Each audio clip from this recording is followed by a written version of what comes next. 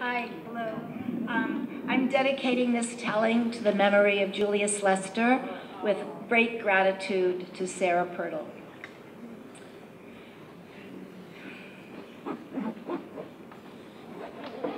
My head is in the sky, sky, sky. My feet are on the ground, ground, ground. And what about my blood from the sea? And what about my bones from a mountain bee? And my hands, oh my gosh, I believe with my hands, my two hands hold the earth.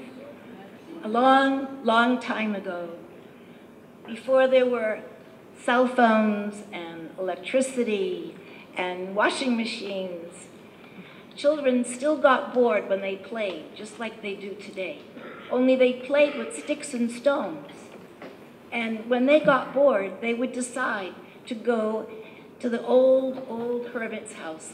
They said he was supposed to be special, that he knew a lot. Nah, he was just an old man. And they would go and tease him. Well, this particular day, they made a plan. They decided to pick up a bird, and they would go to the old man's house and hold it behind their back. And the oldest boy would say, old man, what do I have behind my back? And that was the plan. And they went up to his house, and they stood in a circle around his porch.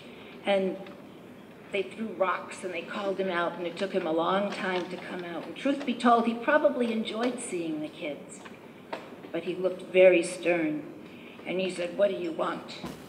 And the biggest boy, he stood up, and it was like this, and he said, old man, what do you think I got behind my back? And that old man, he looked, and he stroked his beard, and he thought, and while he was thinking, he saw a little feather fall down between the boy's legs. And he said, I do believe you have a bird. Is it alive or is it dead? What I forgot to tell you was if he said it was dead, they were going to let it fly in his face. But if they said it was alive, they was going to break his poor bird's neck. So the time came to ask, and the man said, I do believe. And he looked at all those children, and he said, I do believe the answer is in your hands. My head is, please sing with me. My head is in the sky, sky, sky. My feet are on the ground, ground, ground. And what about my bones like a mountain bee? And what about my blood from the sea? And my hands, oh my gosh, I believe with my hands, my two hands hold the earth. The Hermit and the children, thank you.